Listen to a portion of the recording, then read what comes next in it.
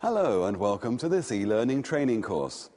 This course has been designed to provide you with an overview of ITIL-based IT service management. This course is based on ITIL good practices as described in the ITIL service management publications.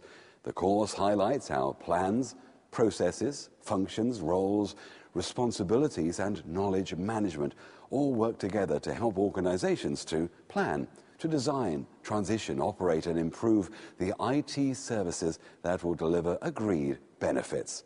In addition, the course provides the ideal background knowledge for anyone intending to operate in an ITIL-based service management environment. In this introductory session, we'll begin by outlining the objectives of this course. These are: to provide an awareness of ITIL best practice, its key concepts and associated terminology. To define what a service is and take a look at the service lifecycle. To outline the 5 core books within the IT infrastructure library and look at how some of the concepts can be implemented. In this overview session, we will outline the course objectives, examine the history of ITIL, define what is meant by good practice, see how ITIL integrates with other good practice standards, frameworks and methods, describe the 5 service lifecycle stages and define a service, a function, a process and roles in ITIL terms. Throughout this course, you'll find direct quotes from relevant ITIL guidance. These quotes are intended to highlight important statements. Any on-screen quotes are indicated by inverted commas. Quotes included in the course subtitles are highlighted in the same way. The IT infrastructure sits at the heart of most organizations. Consequently, and more importantly, the organization relies on IT to support almost all of its day-to-day business operations. ITIL guidance recognizes this dependency and suggests that IT should be delivered to the organization in the form of services. To ensure that the services meet the present and future business needs, the service must be properly managed, continuously reviewed, and, if justified, updated. ITIL uses words and phrases which may have different meanings from those used in your organization, so an additional objective of this course is to introduce you to some of these words and phrases. In fact, we'll be introducing quite a few in this introductory session. For complete definitions, we suggest that you take a look at the glossary of terms, definitions and acronyms provided in the course. ITIL defines service management as a set of specialized organizational capabilities, providing value to customers in the form of services. There are 4 key words here, namely organization, capability, value, and customers.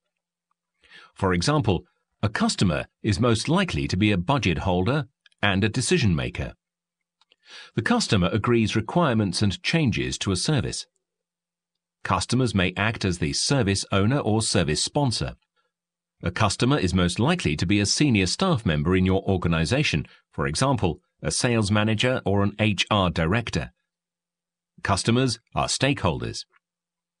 Value simply means that you get something that is very useful to you. For example, if you are hungry, you may decide to buy a pizza. The pizza supplier provides a service that bakes and delivers the pizza. You may consider it a good value service if the pizza stops you feeling hungry and the pizza is delivered within 20 minutes. The capability needed to provide the service may be provided by people with the skills required to manage and carry out the order, baking, delivery, and payment processes. We'll return to some of these concepts later on in the course. Before we go any further, let's take a brief look at the history of ITIL. The need for reliable IT services in UK government departments triggered the CCTA, now known as the OGC, to sponsor the ITIL development project. The outcome was the IT Infrastructure Library. The first library included 34 books, which were published between 1992 and 1998. The books contained comprehensive guidance on how ITIL concepts, processes and products could help organizations to manage their IT services and the supporting IT infrastructure. By the late 1990s, many large organizations and government agencies throughout the world used ITIL Good Practice Guidelines for IT service management. ITIL V2 was published in 2000 and became the world's leading service management reference source. There is now a global community of users sharing the principles and concepts embedded in the framework. This concludes this session entitled Overview of ITIL and Service Management. In this session, we have examined the history of ITIL, defined what is meant by good practice.